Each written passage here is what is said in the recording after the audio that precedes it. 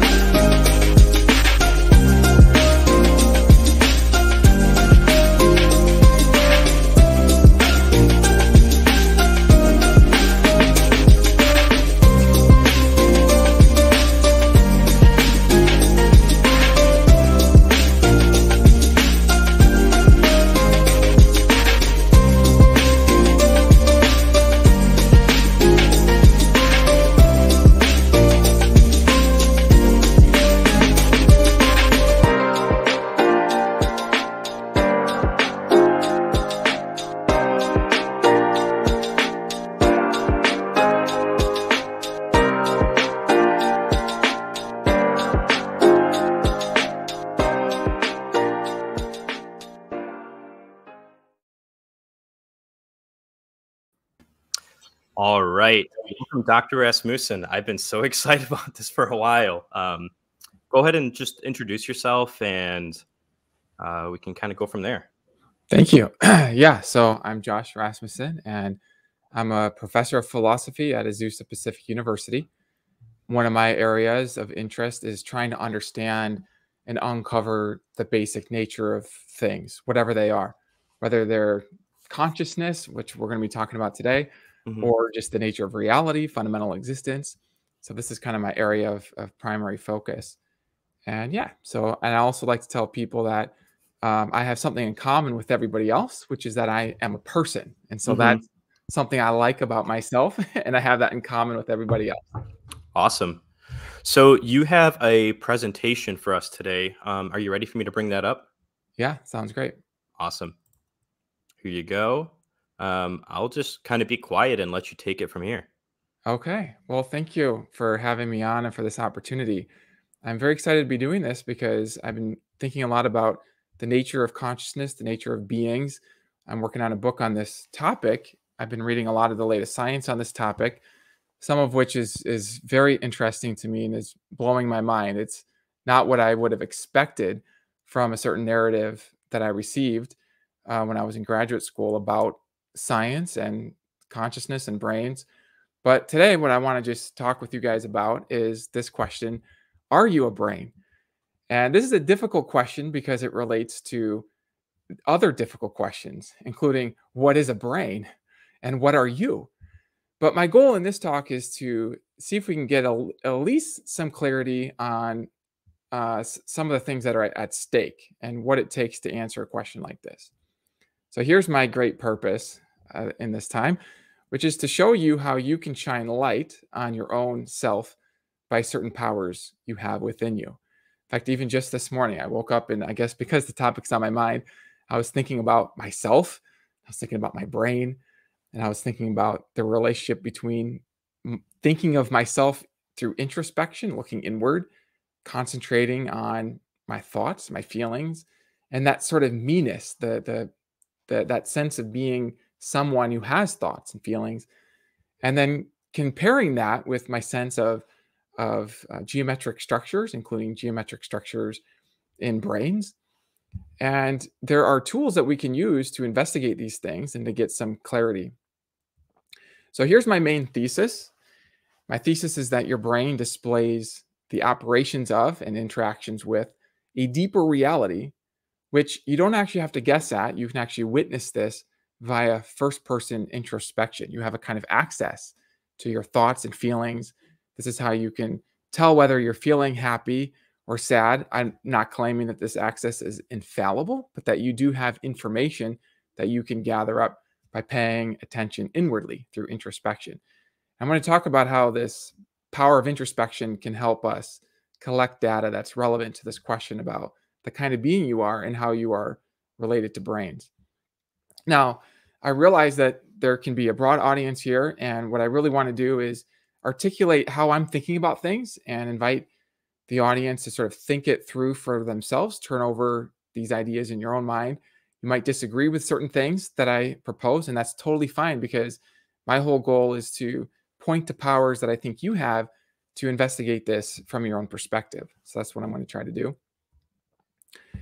So let me just share just a little bit about my own thinking about consciousness and how it's changed over the years. I remember having a conversation with some colleagues as a computer programmer at work when I was in college about consciousness, the nature of the mind. And at that time, I remember making an argument that consciousness could be completely and entirely analyzable in terms of third person materialistic structures of a brain. And the person I was talking with didn't seem to agree with that. They said there seemed to be something different about consciousness, and that it wouldn't be possible to build a conscious thing just by assembling chips, computer chips, in the right way. It might act conscious, but it could never actually have that subjective feeling of being conscious. Well, I wasn't so sure. I was kind of agnostic about that. I was open to that. And then I got into graduate school and I began taking courses in the philosophy of mind. I took a course by Jaegwon Kim, a philosopher who wrote the book Physicalism or Something Near Enough. He's an expert in the field. Alvin Plantinga, Michael Tooley, J.P. Moreland, and others. And these courses really blew my mind about the nature of consciousness and the different theories and what you can actually investigate about consciousness using introspection, using science. And my view began to change. I feel like those classes helped to orient me to something that I think we can all actually witness easily just by reflecting inwardly on ourselves and seeing, oh, there's my thoughts, things. And we can actually make comparisons between things in consciousness. And I'm going to talk more about that and how this power that we have to make comparisons is actually very useful for gathering information relevant to the question about our relationship to brains. So my thinking about consciousness has changed, and my goal in this talk is to share just one little bit of why and how it's changed. So what I find to be very helpful sometimes in thinking about big topics is to divide the territory into some of the main theories. So this is going to be just a very quick bird's eye perspective of three different main theories of consciousness. The first theory, some of you may have heard of this, is eliminativism. According to this theory, consciousness, at least the first person aspects of consciousness, they're not actually real. We could take a whole talk just on this, and I'm not going to do that.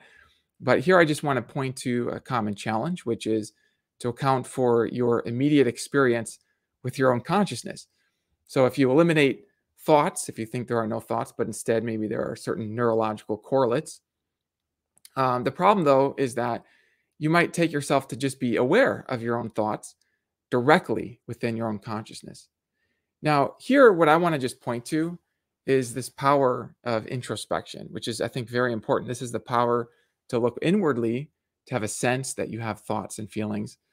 And I would actually argue that you need this power to do science, because science is based on observation and testing those making hypotheses that you test with the observations.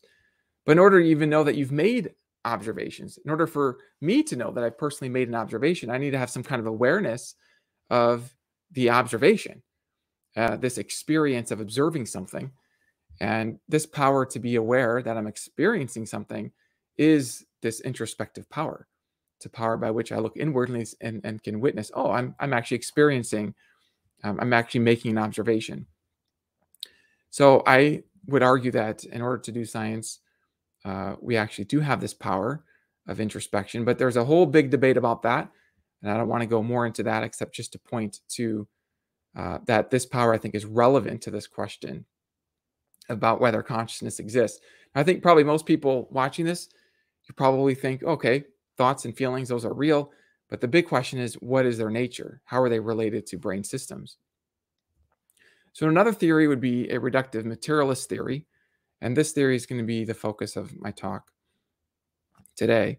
And this would say that first-person aspects are analyzable in terms of third-person material aspects, such as shapes, motions, positions, compositions of particles, and then functions of these, where a function would be an ordered set of inputs to outputs. So you have certain shapes as an input, certain shapes as an output, change of shape. These would all be examples of third-person material aspects. A challenge here is to account for certain apparent differences between conscious states, first-person experiential states, and third-person geometric or brain states. And we'll talk more about that in this talk. And then finally, there's non-reductive theories, which I'm going to call conscious realism. This will say that first-person aspects are real and irreducible to these third-person material aspects. Conscious realism will include a range of different views. It'll include a range of physicalist views, idealist views, which treat mentality as fundamental to everything else, as well as certain kind of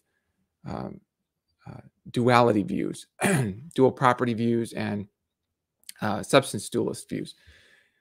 In this talk, I'm not going to go into those different views. I'm going to just put them all under one umbrella, which I'm calling conscious realism. And my thesis is going to be to argue for conscious realism.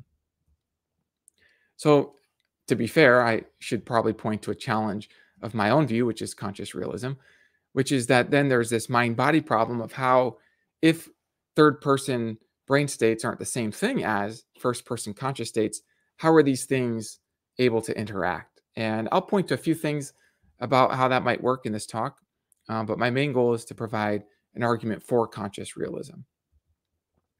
So my roadmap is to provide an argument. I'm going to call this the blue Lego argument for conscious realism. Then I'm going to address 3 objections to help clarify the argument.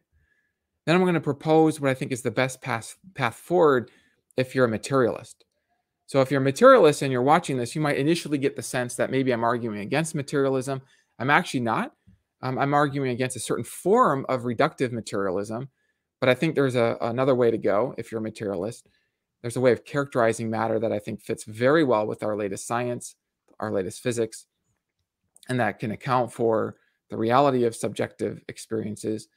And so I'll get to that at the end. Hey, Dr. Rasmussen. Yeah. I hate to cut you off. Sure. Are you switching the slides on your screen? I am. Okay. Are you not able to see the switches? No, we're not seeing that for some reason. Okay. How did you share your screen? Are you doing it through the window, or It's sharing a window. Yes. do you want to try? I'll stop sharing and then I will share in a different way. Awesome. Sorry to Okay. cut you off. Yeah, no, thank you for doing that, because those slides make all the difference. Let's see here. Share screen. Okay. Come back to PowerPoint. Joe Schmid says, Josh is love, Josh is life. So is Joe. Oh, Joe and I also have this in common, that we're both also persons, I believe. Okay, can you see the different slides now? It's not coming up on my screen for me to share it again. Can you try? You clicked on the bottom thing where it says share. Yeah, and I shared the whole screen this time. Let's see. Yeah, that's not coming up for some reason.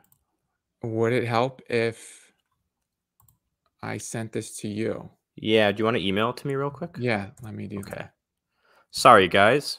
Give this a second here. This is okay. Our consciousness is at work, changing the material world. This is actually evidence that consciousness has effects on the material world because we're forming intentions, desires. My friend Josh says, not sure about Joe being a human. He's definitely a machine. He publishes things like a machine. His I output know. in philosophical creativeness is machine-like. Okay. Almost there. Thanks for your patience, everybody.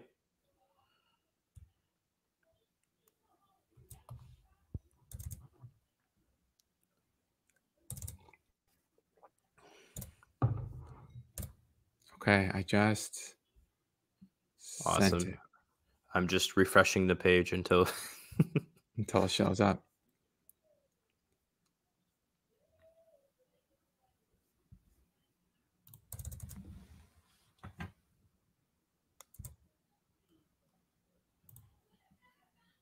there we go.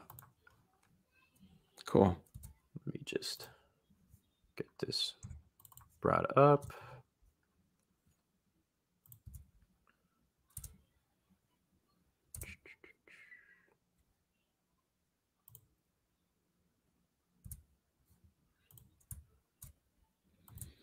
So since you are going to have it over there, does that mean that you will be changing the slides? Yeah, most likely. Okay, that's fine. I'll just tell you when to click. Yep. Let me just pull it up in presenting mode. I don't know if that's going to work, actually. All right. I'm going to share my screen.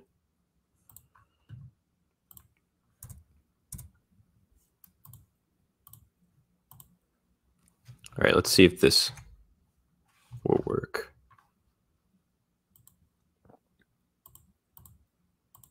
Can you see that changing? Awesome. And then you wanted to be on this slide, Dr. Rasmussen? I'm not even seeing your slides. Let me see what's going on here. It's showing up on the stream. Are you on the StreamYard? Okay, I'm seeing it now. Okay, Okay, cool. the blue Lego argument. Yeah, okay, there we go. Awesome. Well, Yeah. I'll bump myself out again, and then just tell me when you want to go to the next slide. Okay, and well, this will be a little bit tricky because there's going to be clicking through the parts of the slides. So I'm going to just talk and I'm going to allow you just do it according to your wisdom. And I have faith it's going to work out. So, Okay, okay. I'll do one of these whenever I think that's what you're trying to show. Okay. That sounds great. Yeah, you can do that. Yeah, just feel free to do that and feel like you're not going to make a mistake. And then I think you won't. So, okay. So this blue Lego right here, although my son tells me it's a mega block, he's like, it's not a Lego, it's a mega block. Okay. But I mean, it's good enough. Okay. So first premise, a blue Lego is not thinking about me. This mega block is not thinking about me. That's my premise. And I always like to ask people, like, do you agree with me on that? And then if they say yes, then my next question is always like, well, how do you know? So continue to the next slide. Oh, no, it's not breaking it up into pieces. It's showing it all at once. Okay, well, that just makes it so that there's less suspense, but it probably makes it easier to present it. So here's the objection to the premise, to the first premise of my argument. Okay, so I want my argument to be secure, and so I don't want to get away with the premise too easily. If you do think that this Lego is not thinking about you, I agree with that, but I want to get clear about like what supports that, like why I really think that's true. So how do I know the blue Lego isn't thinking about me, even while it has no means to indicate its thoughts, right? So maybe it is thinking about me, but it just like can't tell me that it's thinking about me. It doesn't have vocal cords, and it can't give me that information. So you might reply, and this is the reply that I got off of Facebook when I asked my philosopher friend this question, and this is the most common reply, which is that the reason that we know that this isn't having thoughts is that it doesn't have a nervous system. So this blue Lego doesn't have a nervous system, and only things that have a nervous system can have thoughts. Therefore, the blue Lego lacks thoughts. So that will then support my first premise, which would make me happy. I want support for my first premise. But the problem that I have with this argument is that that second premise seems to be, in fact, it presupposes the very assumption in question, which is, can a thought be undetected by us? In other words, could it be that there are systems that are very much unlike the systems that we're used to that realize thoughts, but these systems realize thoughts perhaps in another way? So maybe it has particles and maybe they're having certain feelings together. Maybe this block is now feeling a little bit nervous that we're talking about it. It feels embarrassed by this.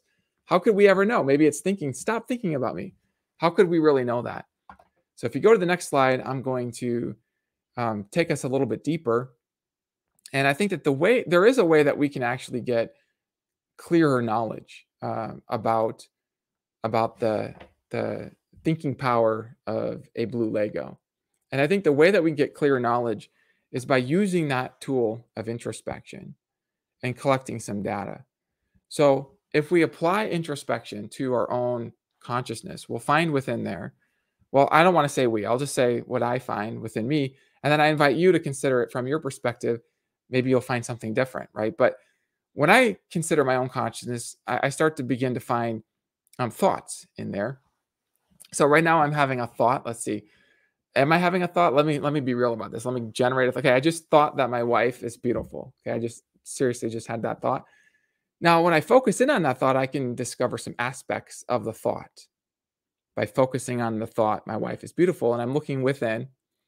You don't have to close your eyes to do this, but sometimes it can help, not be distracted by shapes and colors. You can focus in on thoughts, and you can begin to investigate properties of thoughts. So here on the slide, I have 5 listed. This dispense was that number 5 is a bonus aspect. But the first one is aboutness. So I noticed that my thought that Rachel is beautiful is about Rachel. I notice it's an aspect of that thought, and I detect that aspect right within the thought itself. I'm aware of that aspect of the thought. There are different theories of aboutness. I'm not going to go into them, but in some sense, it seems like that thought is about Rachel. Second, there's a kind of structure or propositional content. The thought that Rachel is beautiful. Somebody else could have that same thought. Maybe there are people in the audience who would have that same thought, but their thoughts are over in their minds. My thoughts over in my mind. There's a kind of propositional content or structure that's in common, that's shared between these thoughts. And I discover this by inspecting my own thought, and I see that content within that thought. And I can also see aspects of that content, such as that content could be true or correspond with reality, even if I'm not having the thought. So this is how I can come to think that other people could have the same content, and the content could correspond with reality, even if you're not actually having that thought. So this actually leads to the third aspect, which is the truth value. The truth value would be whether the thought is true or false. There's different theories about how this works. You might think that the thought is true by having a content that matches with reality. I've got a book where I give an analysis of truth and defend this kind of correspondence account of truth. But here I'm going to just leave that completely open. The point is that there's something in the thought that you can detect. This is where you can find truth or falsehood. I actually think that this is the clearest when you have thoughts about other parts within your consciousness. So like, for example, instead of thinking about Rachel, now I think about my own consciousness. So I have the thought, let's say, that I'm feeling happy. And then I can check, okay, is there a happiness in me? And I look at my thought, I'm feeling happy. I don't look at it with my eyes, but I pay attention to it within introspective awareness. And then I see that, oh, it's true that I'm feeling happy. There's a kind of match between the reality of my happiness and the thought. I see that match directly. And I think that's where I get this concept of truth. Next, you can also detect that thoughts can be linked together with by logical links, like the and or. You can have the thought that 2 + 2 = 4 and snow is white, and that combines 2 thoughts into a more complex thought. And then finally, there's a kind of experience, or what philosophers call a phenomenal aspect or quality to having a thought. There's this feeling of consciously having a thought. that 2 plus 2 equals 4. There's a kind of content to what that's like, what that feels like for me to have that thought. So those are some aspects. I don't claim that these are the only aspects. These are just some of the ones that I find within my own awareness of my thoughts. And I believe that you have the power to detect these within your thoughts as well.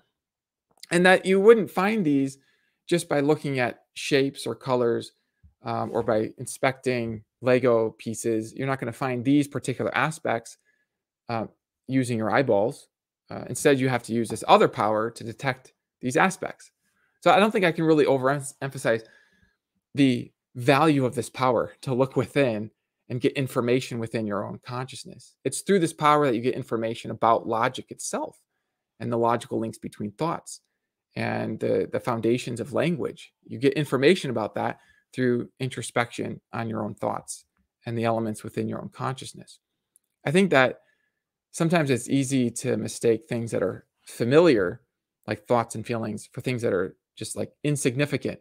So we sort of look past them and we look out into the world and we try to find information out there. But the information right within is very important. And I think we can discover some very important things about ourselves. And insofar as we are parts of reality, we can find out some very significant things about parts of reality by looking within. We have this window right within ourselves to see important aspects of reality. All right, so if you continue, then we can see how we can apply these aspects to the topic at hand, which is about our relationship to material structures.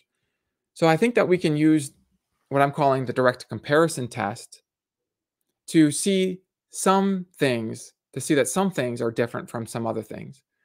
So you can test, for example, whether aspect A is identical to aspect B by a kind of direct comparison.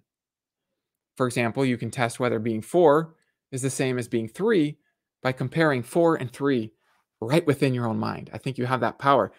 I've asked people sometimes, like my kids, for example, is a square the same as a circle? And they say no. And then, of course, because they've given me their answer, I have to ask them, well, how do you know that? What's your evidence? Why do you believe that, right? And so they're scratching their heads. And usually they say, well, because the square has 4 sides and a circle doesn't have 4 sides.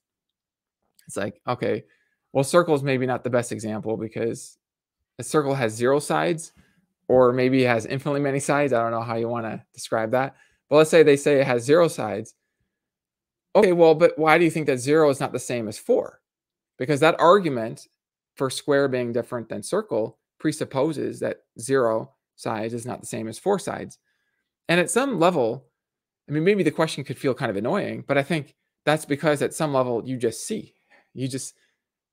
that 0 is not 4. And you don't need to rely on authority. You don't need to rely on mathematicians telling you this or anybody else figuring this out for you.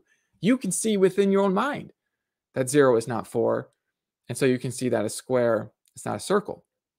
There are other things you can see within your own mind. You can see that certain concepts are different from other concepts. The concept of a sheep is different from your concept of a bicycle. How do you know that? You don't have to check your brain parts. You just check the concepts and you just see directly differences. So you have this basic power to see differences. So what I say here is that the direct comparison test works. You can apply it in cases where the items in question, A and B, are actually both within your field of immediate awareness. Okay, this is not just a conceptual awareness. This is your immediate conscious awareness. Like right now, if you have a conscious awareness of some shape and some color within your field of view, perhaps stimulated from pixels and lights and photons coming into your eyes, you come into immediate conscious awareness of some geometry here and some colors. Then you can compare the items that are within your immediate conscious awareness. You can compare like this shape here, the circular shape, with this sort of square shape, and you can see whether they're the same or not. Now, what happens if A is in your conscious awareness, but B is not in your conscious awareness? Then can you compare them? Well, you can't use the direct comparison test, but you can actually use another test, which is a test of identity using Leibniz's law. So Leibniz's law says that if A and B are the same thing, then whatever's true of A is true of B. So if there's something true of A that's not true of B, such as being in your awareness or not being in your awareness, if A is in your awareness and B is not at all in your awareness, then A and B aren't the same thing. There's something true of the one that's not true of the other.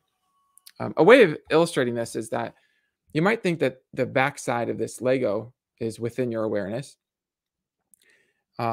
This side is in your awareness, even while the other side is not within your awareness.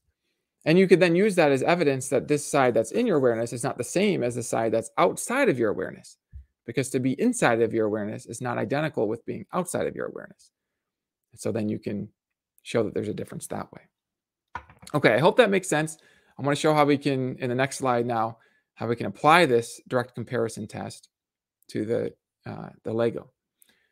So I say that the first person aspects of thoughts, aboutness, structure, truth value, logical links are not the same as, I'm going to use one clear example here, blue.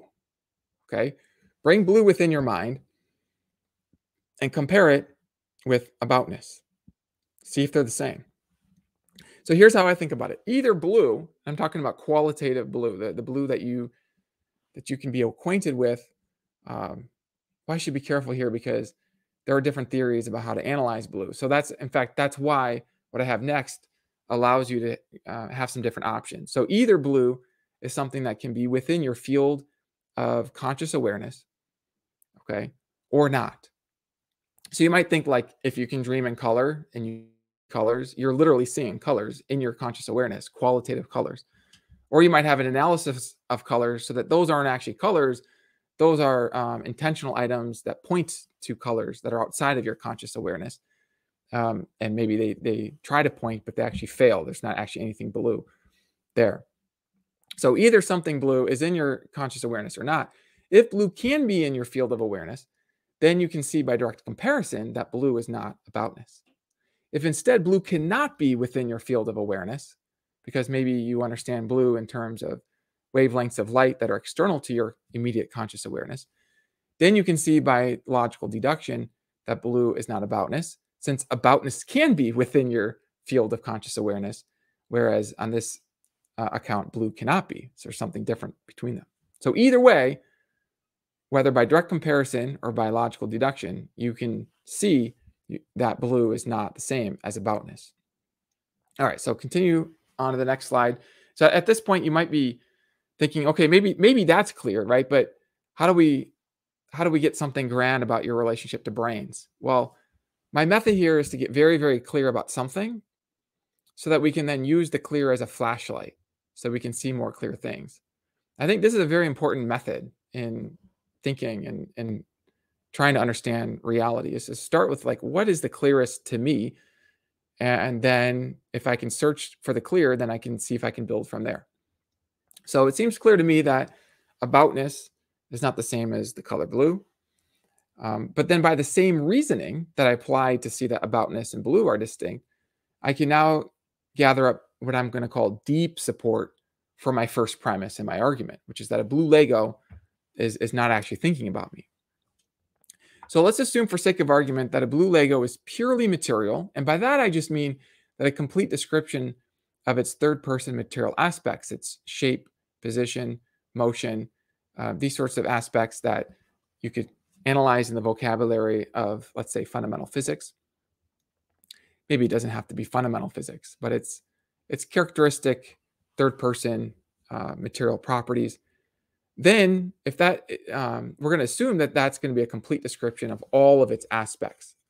And I'm going to assume this for sake of argument, because the goal of my argument is to show that there's something more to you than third-person material aspects.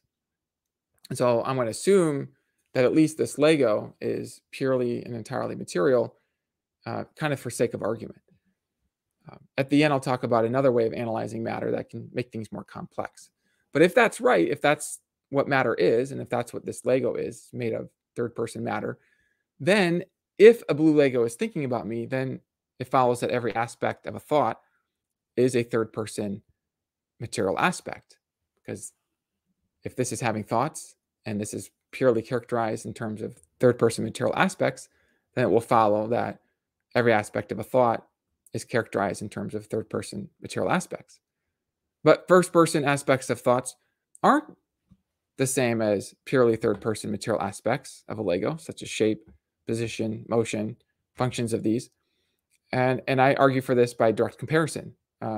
Insofar as these things, shape, motion, position, can be within my conscious awareness, I can just directly compare the shape with the aboutness of a thought or the other attributes of a thought, the logical links, or, and then I can see there's distinction there. If the shape is not within my conscious awareness, well, then there's distinction because the aboutness of the thought is within my conscious awareness. And so then you get distinction that way. So either way, it follows that a blue Lego is not thinking about me. And this is maybe a deeper way of arguing for that first premise. All right, you can continue. And so then the next premise is that if a blue Lego is not thinking about me, then neither is any other purely third-person material brain. Now, you might think that's the tough premise. Well, if you go to the next slide, I'm going to just point out here that the same argument that I just gave for the Lego not thinking about me will apply to any purely third-person material structures. We just use the exact same reasoning. So assume for sake of argument that a brain is purely material. A complete description of its material aspects is a complete description of all of its aspects. Well, then if a brain is thinking about me, then every aspect of a thought is a third-person brain aspect, shape, motion, functions of these, etc. But first-person aspects of thoughts are not third-person material brain aspects. I think we can see these distinctions by direct comparison. And the same way that we can see that one is not two, that blue is not black, that true is not false, that a feeling of happiness is not a feeling of sadness, that a thought of a giraffe is not the same as a feeling of hope, that a shape of a square is not the same as the feeling of sadness. I think we can compare these things when they're in our immediate conscious awareness. And if that's right, then it follows from these premises that a brain is not just by third-person brain aspects thinking about me. I put that in brackets because I'm leaving room for a wider understanding of the nature of matter, which I'll talk about at the end of this. All right, you can continue to the next slide. Thank you. So a striking number of philosophers do accept the second premise. There's many different philosophers I could quote here. This quote, I love Alexander Rosenberg. He's a philosopher of science, and he's able to articulate these ideas very skillfully, which is something I very much appreciate about him. So he says here that physics has ruled out the existence of clumps of matter of the required sort. He's talking about thoughts that can be about other things. There are just fermions and bosons and combinations of them, but none of that stuff is all by itself about any other stuff. There's nothing in the whole universe, including, of course, all the neurons in your brain, that just by its nature or composition do the job of being about some other clump of matter. So he's sort of following this argument that the purely third-person physical descriptions of things that have motion and figures and shapes and geometries and functions of those and changes of those that's going to leave out the first-person subjective qualitative aspects of consciousness, of thinking, of feeling, of hoping, of desiring. And it's not just a matter of combining shapes to form the qualitative experience of feeling happy, for example, or thinking a thought, because mere combinations of shapes lead to more complex geometric structures, but those are still not the same thing as, even if they represent or encode or causally interrelate with consciousness, that there's a distinction there that you can actually see by direct comparison. All right, now you can go to the next slide here at this point. Thank you. So let me just put the argument then together. So the blue Lego argument goes like this. A blue Lego is not thinking about me. If a blue Lego is not thinking about me, then the deep support, the deep reason that I gave for why I think a blue Lego is not thinking about me, insofar as it's purely a material, then neither is any other purely material structure or brain thinking about me for that same reason. Therefore, no purely material brain is thinking about me. Now, premise 4, this is the one that Alexander Rosenberg is going to reject, but this is the premise that I'm thinking about me. And my argument for this is, well, in a way, I don't even have an argument for this. I just have this tool of introspection, and I claim that I'm able to shine introspection within and just see, there I am thinking about myself. If I don't have that tool, if I can't use that tool, well, then I can't really verify that fourth premise. I don't arrive at this fourth premise by positing my existence to best account for what we know scientifically. I think this fits very well with everything we know scientifically, as far as I can tell. But the way that I verify my own existence is not by a theoretical posit, but by looking inward and just seeing. It's the same way that I think that I can see that 2 + 2 = 4. I pay attention. I see those numbers. I see how they relate to each other. I have this power to just see that. So I would actually argue not that I don't exist because material stuff can't account for my existence, but rather that I do exist and that therefore I'm not a purely material brain. That's how I would run the argument. I would let the clear light of introspection lead me to this conclusion if I can't account for my existence in purely third-person materialistic terms. And then finally, if I'm not purely material, well, I don't think that I'm special in this regard. I would infer that you probably aren't purely material as well. And you can obviously run the argument from your own perspective. So therefore, it follows, if all this is right, that you are not a purely material brain. Okay, so if you want to continue, I've got 3 objections. In the interest of time, maybe what we'll do is we'll do objection 1, and then we'll skip to objection 3. And we can talk about questions at the end. So there's this famous water H2O objection. The objection goes like this. You can be aware of water without being aware of H2O. Yet water is H2O. Okay, so just because you can be aware of the one without the other, it doesn't follow that they're different. That would be a logical fallacy. In the same way, you can be aware of first-person aspects of consciousness without being aware of material aspects of the brain, even if they actually are the same. And so my whole argument has to be problematic. It's fallacious. Now, there's a lot of things I could say in reply. Mostly, it's just a matter of getting things clearer.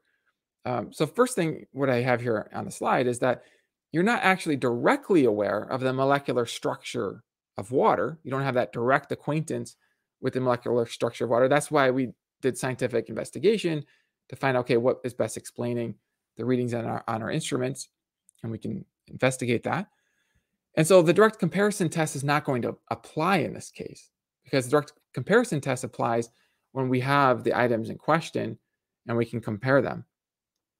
By contrast, you are directly acquainted with, or so I argue, with first-person aspects of consciousness. That's how I can know that I'm thinking and feeling without first checking with the patterns in my brain. I can just directly tell what I'm thinking and feeling.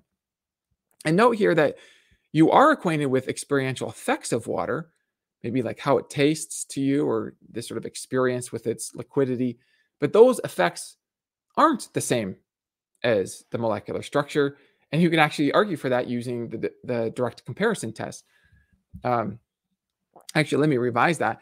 In this case, it's not that you directly compare the effects with the cause. It's that the cause is outside your conscious awareness. So now you can apply Leibniz's law that which is outside your conscious awareness can't be the same as that which is in your conscious awareness. That would lead to a contradiction.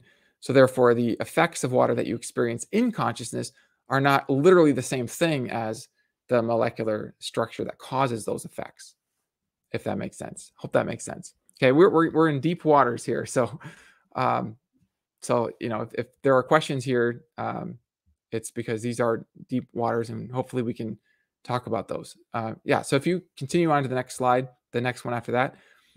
Yep, there you go. This is kind of a popular style objection that sometimes gets brought up that often, I think, kind of blocks people from really paying attention to what they can detect through introspection, really doing the work of collecting the data, doing the work of making those comparisons, doing the work of thinking through these arguments, because the feeling is that, well, we already know from neuroscience that mental aspects are all correlated with and therefore reduced to brain aspects. And that kind of authoritative argument sometimes blocks careful attention to some relevant distinctions. And so what I love about this objection is that it does invite some clarifications. So here in the replies, I have a couple points. First is that mere correlation is not identity. So it's consistent with all the empirical evidence we have about minds, consciousness, and brain states, that there's a dual interaction between them. It's also consistent with the evidence that we have that the mental states really do reduce the brain states. It's also consistent with evidence that we have that we can analyze the brain states in terms of more fundamental mental states. And so that mentality is actually the sort of prior and primary framework from which brains themselves are to be analyzed. These three different conceptual theses or philosophical theses are fully compatible with everything in neuroscience in terms of the correlations between conscious states and brain states. You can have correlation without identity. When my wife plays the piano, she creates beautiful music. My experience of that music is correlated with the pressing of the keys, but my experience of the music isn't the same thing as the pressing of the keys. The sun rises, roosters crow. The sun is not a rooster. The rising of the sun is not the crowing of a rooster. And then the other point here is, in my study of neuroscience, and there's many different studies I could point to, but I just have a few here on the slides, indicate evidence of consciousness affecting geometric states within the brain. That, like, if you actually focus your attention in certain ways, you can actually heal aspects of your brain. And there's a lot of science about this that's being put to practical use. And that, moreover, there's not actually an identified physical correlate of the cause of these physical changes. What's identified is the consciousness that seems to be affecting the geometric changes and the structural and informational changes in the brain. Now, that isn't to say that there isn't an underlying physical correlate. It could be that we just haven't found it. So I want to be careful with this kind of an argument. But there's a lot of interesting research that is indicating that there are cases where decreased physical patterns are correlated with increased richness of consciousness. That increased richness of consciousness has physical effects in the brain. And not just in the brain, but there's also studies about consciousness having remote effects on other brains there's different theories of how this might work, perhaps through the quantum field. But now this does go beyond my own expertise in terms of the details of those scientific studies. What I'm happy to point to is just that, however those scientific studies play out, whatever one's analysis is of that data, that's going to be consistent with the argument that I gave, which is that there's consciousness that's correlated with aspects of the brain, even if that correlation isn't a matter of identity. All right, next slide.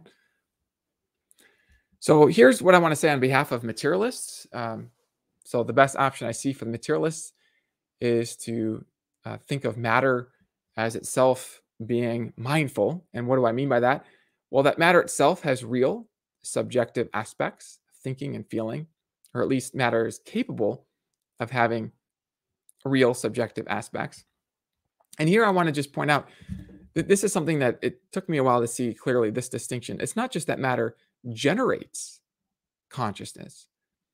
It's that matter can have consciousness, right? Because it's not just that you generate consciousness. When you have thoughts, you generate thoughts in your mind or feelings or whatever. It's that you are a bearer who has consciousness. And so if you are fully material, then if you're a material thing, then on this account, you won't just generate consciousness, you also have consciousness. Next, that mindful matter accords with recent physics about the fundamental nature of matter. I've been reading Carlo Rovelli, who talks about the fundamental aspects of the quantum field as being informational, non-spatial, and relational, which some analyze in terms of observer dependence. That observer dependence itself is open to further analysis. But one way we can understand this is that the fundamental nature of matter itself can be characterized in mentalistic terms. So that's a possibility. On this theory, matter itself, the stuff out of which visible things are constituted, would be more than third-person material, or material in the way that is sort of standardly thought or often conceived. And then my final note here, and I don't want to go into this, is just to point out that if matter is mindful, so it has subjective aspects of consciousness, but it's fundamentally mindless, then I think we have a certain kind of hard problem of consciousness where there's this problem of explaining how the mindful aspects of matter grow out of the completely mindless aspects of matter. If we reverse this, then we don't have that same kind of problem. I've been thinking a lot about this sort of kind of reverse hard problem of consciousness, which you might characterize as the problem of how from consciousness you get unconscious things. Well, one way that I think about this is that my visual images in my mind, those things don't have their own consciousness. It's not like my image of a sheep is itself thinking or feeling. So in that sense, it's unconscious, but I'm able to generate and have visual images. I'm able to have thoughts that aren't themselves thinking, they aren't themselves conscious, but I'm able to generate these things. And I witness the generation of these things within my own consciousness. I think there's a kind of basic causal connection here between the kind of being I am and then these states of geometric structures in visual imagery, thoughts, and other such states like that. Those states aren't themselves thinking and feeling, so they're unconscious in that sense, but they grow out of something that is capable of generating consciousness. Okay, there's so much more there. I'm probably covering more ground than I need to here, but I just want to point to some of those things, and all of those things open up much more complexity. If you go to the next slide, then I will bring home some conclusions. So here's kind of how I'm seeing it. I'm seeing it that you actually have a power to see aspects of your own nature using this introspective power to look inward, to witness your thoughts and feelings. When you wake up in the morning, you can witness the familiar sensations of your body, and you can look inward and you can witness, I'm thinking, I'm feeling, there I am, I'm me. And you can have that experience, and you can witness yourself having that experience by looking inward. By looking inward, I think that you can see by the clearest light that you are real. Okay, and that's a very significant thing to see, that you are real and that you can think and feel.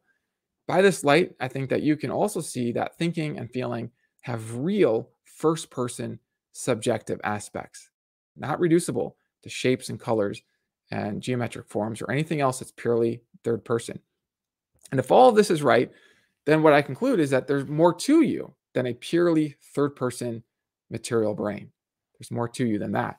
Now, the full ramifications of what that means and what that implies will be open for further discussion. But I wanted to end here on a reason to think that this very significant and controversial conclusion is true.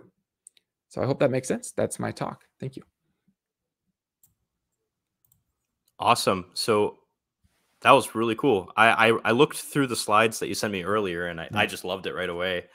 But listening to you, like, I guess, exegete it Thank you. really aided, just gave some clarity. So how much time do you have left for I have questions? some time. I was going to say, if we took another 15 minutes or so, maybe we could talk through Okay. some questions. Yeah. So yeah, guys, if you have questions, let me know in the chat. I saw some roll through already. So let's see. Okay, so Sharice Baum asks, any book recommendations for beginner on the topic of philosophy of mind? Well, I was immediately going to say Hasker's Emergent Self is a very helpful book. I don't know if that would be for a beginner. I'm struggling to think about books for beginners. The reason I think is because every book on this topic is pretty advanced. Chalmers, his book, all of it, he's got some popular books. I think, what is it? Consciousness Explained. I'd have to check the title. But if you look up Chalmers, he's got a book that is very readable for a beginner. I would highly recommend his work on this. Awesome. Yeah. I know this was a question for Dr. Rasmussen, but Routledge just put out their new introduction to the philosophy of mind as well. And Nice. So I'll put that into the description of the video for anybody. And then I'll put the books that you recommended to in the description for anybody that wants to look at that. Let's see. We didn't have too many questions, which is really surprising. I thought there might be questions supporting and defending materialism, and I wanted to convey a certain friendliness to materialism. My goal here isn't to beat up against materialism. In fact, in my research, I've been very intrigued to discover both scientists and philosophers in various ways, philosophers from conceptual angles, and then scientists from a lot of interesting studies and experiments, seeming to converge on a kind of mindful materialism. So, if you have the materialist paradigm, then rather than sort of shift that paradigm and move to a different one, you can sort of build the fundamental mentality into your paradigm. And then what ends up happening is that it feels almost like you're describing a paradigm that might look different, but you're actually just describing it in different terms. But it's like ontologically and fundamentally, you're kind of saying the same thing, that reality is fundamentally has these mental aspects. And Awesome. yeah. So my very smart friend Josh asks, have you read Vasella? Do you think his argument for a paradigm existent has a transcendental mind can be bolstered by your case here? Interesting. I read his book, Paradigm Existence, A Paradigm Theory of Existence, in graduate school. It's been a long time, so I'd have to really revisit that. I bet there is a connection there, but I'd have to look into that. Well, now I'm going to have to read that too. All right. Bradley asks, what were some of the problems you first encountered when trying to articulate this argument? So when I first articulated the argument in a more popular setting, the biggest problem had nothing to do with the argument.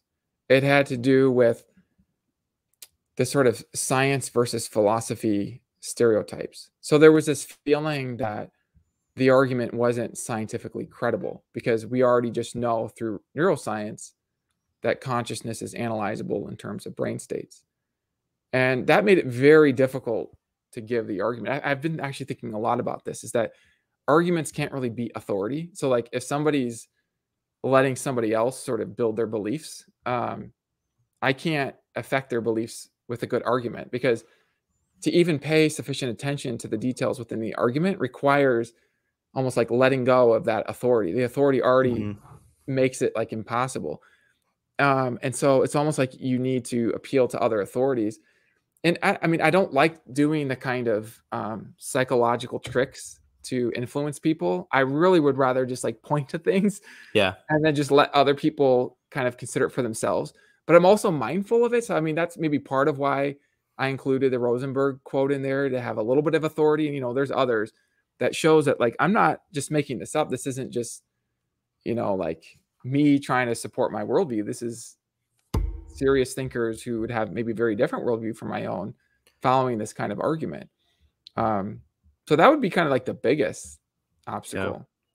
Yeah. The next one would be what I talked about in that H2O water example. That would be sort of the biggest reply, that, well, there are these examples where you can see the same reality from different perspectives. So how do you know that the first person and third person perspectives aren't just looking at the same reality? And there, I think that just invites us to get clearer about the argument and why consciousness that's within your experience is very different from things outside your experience. That, and also just to clarify that you can have one reality that has different aspects, right? Because fundamentally, like, I think that I am one thing, like I'm one being, but I have arms and fingers and thoughts and feelings, and my thoughts and feelings aren't the same thing as my fingers, right? So I already have different aspects, and I'm one thing. And by getting that very clear, then I think that helped up to the idea, oh, okay, so you're not saying that your brain doesn't have anything to do with consciousness or something. It's like, no, I think my brain is actually deeply integrated with my consciousness. I think my brain actually acts as a kind of user interface, and it facilitates my interaction with my environment.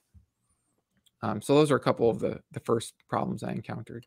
Yeah, I can actually definitely empathize with that first problem, because anytime I talk to some of my materialist or atheist friends about this kind of stuff, that's the biggest thing that's the biggest hurdle, is getting over that scientific authority hurdle. So it's so ironic because, I mean, all the latest sciences that I've been reading is showing the great power of consciousness to change and affect material systems.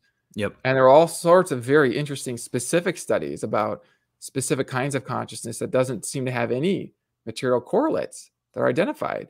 And I'm like reading these things, but it's difficult because I find that if I actually point to these things, um, if there's already like a narrative about what science says, Hmm. then first of all, there's this question like, well, I'm not a scientist, I'm a philosopher, so you can't really trust me, you know. And then second, it can feel almost like cherry picking because I'm just like finding things that go against the standard authoritative view. But that's why I don't want people to like trust me. Like I want people just to go read the science, like go read the latest abstracts, at least in neuroscience, at least read those. Um, you know, I mean, I had a couple citations in my presentation, but you know, that's why I'm all about helping people to see their own powers to do this journey for themselves. I think that's where they're going to see the most. You know, use your own power of introspection, use your own analytical tools, read the science, see how it adds up in your own mind. And it might add up differently than me, and that's totally fine, right? But if there's just a narrative that you just think you just know that's what the science says, well, that's tough because if the science actually doesn't say that, how are you going to ever find that out if you don't Yeah. look into it? No, I agree. Yeah. So we got a few more really good questions now. This is actually one of my atheist friends, Dylan. He asks, how would you view correlations between brain states and conscious states? Do you believe consciousness solely affects the brain, that it goes both ways, et cetera, et cetera? Hmm. So I do. Well, the science on this leads me to think that consciousness can certainly affect geometric states. In fact, I also think we can see this just introspectively, that I can form a mental image and then there's actually geometric qualities within the image, and I could rotate the image. I was actually just reading a book on this earlier today. I think it's called Mind and Images, and then there was another book, Brain and Images, by Stephen. I'm forgetting his name now, but he talks about rotating images in your own mind, and there's actually geometry there that you can actually affect. You can actually intend to change that geometry, and you can get to rotate one way, and then you can rotate it another way. I Hmm. think that's real. And then also the geometry and the structures of your brain. I think consciousness can affect that. Now, can brain structures affect consciousness? Well, yes, definitely. I think there can be causation in the other direction, but we have to get very clear about like what is the nature of this causation. And I was actually thinking about this the other day in terms of if I'm reading a book, then that book has informational representation that will affect my conscious experience. And if somebody, while I'm reading the book, tears off the pages in the book, that's going to affect my conscious experience. I won't even be able to access the consciousness that those pages were encoding or representing. But it doesn't follow that the book itself or the pages themselves are conscious, or even that the book is the total explanation of my experiences. Because I think what's actually happening is that so this is my view, is that the brain interacts with conscious states when there's already a conscious being that's in a sense connected to that brain. Or ultimately, I think that consciousness is actually what grows the brains in the first place, so they grow out of consciousness. Hmm. And this is actually the connection between consciousness and nervous systems. It's not that first blind mindless matter organizes into a nervous system and then begins to generate consciousness. It's actually that there's already a conscious being, and that one of the things that conscious beings do is that they organize informational states. And then for reasons of wanting to have a user interface with a certain kind of environment, the conscious being can then organize informational states into the form of a brain, which then facilitates interaction with the environment. And I'm not saying that this is all like consciously intentional or something like this, but that there's actual consciousness that's involved in that. But that without an actual being, if you just have dead matter, Hmm. it will actually never start thinking or feeling. Like this will never start thinking and feeling. And if you break it into its smallest parts and you throw those parts in different arrangements and you arrange them into the shape of a neuron, they won't start thinking and feeling on their own. The only way that that could happen is if an actual conscious being comes out. And if you have a conscious being that either comes out or is already there or whatever, then you can have the dualistic interaction. It seems to me, at least that's on my model. Okay. How many more questions do you think you got left in you? 2 more. 2 more? Okay, I have to prioritize Well, how them. many are there? I've got some time. This is fine. These are 1, great questions. 2, 3, 4, 5. All right, we'll just pick a few and we'll just see how it Sounds goes. good. Okay, so, Eddie from Brute Facts, you were on his show last week. Oh, yeah. He asks, what does Dr. Josh think about Kastrup's analytic idealism? It's fascinating. I read, excuse me, I've been watching his presentations, and then I read one of his books on this lately, and it's very interesting to me because he does talk a lot about the empirical evidence for his model, the basic model. So the way he describes a brain is that it's a kind of extrinsic relational appearance of an underlying consciousness. And that actually does make a lot of sense of the empirical studies I'm seeing. Um, there's a lot of overlap. I'm still kind of processing it. I'm thinking about how his model fits with other models, and I'm very intrigued by it. I mean, it does have a lot of explanatory power. Let's see. There was a really interesting question. Here it is. It's Eddie again. He says, "Is mental being fundamental a solution to Kant's noumenal phenomenal interaction problem?" Hmm. I'm actually really interested in that too. Yeah. This is related to perception. And in my chapter in my book on consciousness, I talk about different theories of perception. Hmm. And this question is very insightful because it's picking up on something that I've been having these conversations with my wife and like kind of turning over the ideas. It's like I'm starting to think that there is a kind of problem in perception that you can solve if the mental is fundamental, because and this is directly related to Kant's noumenal phenomenal distinction here, because the basic problem is the problem of how you can be aware of things external to your consciousness. So, one idea is that you sort of represent things in your mind. Like if you have a visual image of a sun, that visual Hmm. image of a sun is representing a real sun out there. But then there's this problem of the sun, the image of the sun. Like, how do you actually access the actual sun to sort of compare that the image of the sun has anything to do with like the actual sun, especially if you think the actual sun has geometry and your image encodes geometry. Like, you know what I mean? So it's like, how can you actually check to see that there's any resemblance? So that's a kind of a deep problem. And one response is to have a direct realist view where you actually just directly see aspects out there in the world. Um, who was I just reading on this? John Searle has a book on Hmm. seeing things as they are, where he makes an argument for this.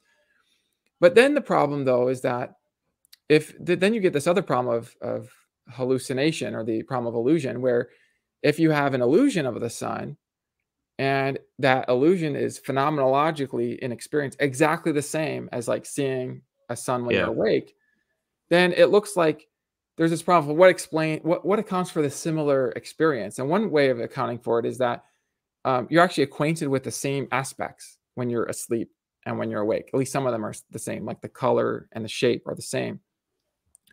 But then if that's right, then since the aspects within the visual image when you're dreaming and hallucinating are mind dependent, then in order to avoid multiplying categories beyond necessity, you might as well just say that the things you're seeing when you're awake are also of the same nature. They're also mind dependent.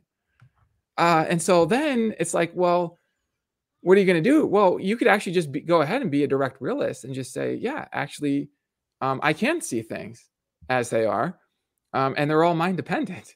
They're all the kind of things that you witness immediately within consciousness. It's just that in the external world, so to speak, there is a certain kind of organized stability in that you and I maybe have similar experiences. And maybe that's because we have similar algorithms that render similar aspects that are in what we would call the shared reality or the external reality. So this is a very insightful question. I think it does point to something I've been thinking about as well, which is that you can solve the problem of perception in terms of a kind of fundamental mentality in a way that you don't have that solution available to use. And it seems to add one more thing on this, it seems like when I was reading kind of all the standard options in the problem of perception, like everyone has these deep problems, which is why they're arguing against the other views. But it seems like there's like this thread in all the problems that you can then solve by understanding that the things that you are directly acquainted with in conscious experience are the things that make up the world. Like those are the things. So you are seeing things as they are, and you're seeing mental reality. So things as they are mental reality, basically, more or less, on this argument. I'm just excited because everything you're just talking about, I didn't want to give any like you almost didn't give any spoilers about your new book in it, because I remember you talking about this in chapter 3.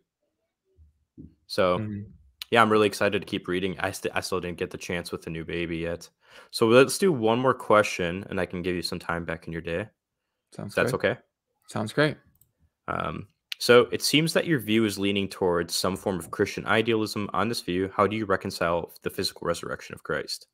Interesting. You're not an immaterialist, are you?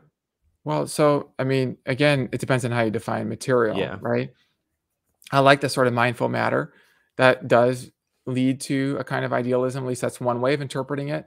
Another way is panpsychism, although I feel like, again, it depends on how you unpack these things. But I feel like the idealism kind of makes more sense. Or I like just to say that mentality is fundamental, from which everything else can be analyzed. And so then I'm going to want to analyze the physical, even the term physical, in terms of mental things. Like, for example, I would think of the laws of physics as being based in thought-like structures or propositional contents. And then we can think of there being a hierarchy of laws. And so if there's, let's say, a miracle or something like this, like a resurrection event, then what's going on this analysis is not that there's some kind of like magical, uncaused, or even supernatural event going on there, but rather there's just tapping into a higher mental law, having to do with even higher purposes, like the purpose of displaying a certain kind of meaningful experience or love or communication. And that these would be, it's like my core thesis is like personhood is primary to reality. So everything else, including laws, come out of personhood. And that also then is going to include purposes, because persons have purposes. And so then this could lead to a resurrection event. And I'm speaking generally because you can apply this principle in other contexts as well. It could lead to something like that, where it's not magical. It actually is tapping into higher laws, if that makes sense. Yeah, that makes total sense. Well, thank you so much. This is super fun. I'm super excited about this. Did you have anything else you wanted to close out with before we close out the stream? This has just been wonderful. Yeah, thank you for this time. I love your studio. It looks really awesome. Very well put together. Yeah, I appreciate that. It's actually not that impressive. It's just some plywood that I put together. The trimming, I just duct taped on there. Okay, well, it worked. Looks nice. So, well, thanks everybody for listening. Thank you, Dr. Rasmussen. Again, it was an honor to have you on. Super humbling to have somebody like you on the show. And I hope we get to do this again soon. That would be great. Thank you. All right. Bye, everybody.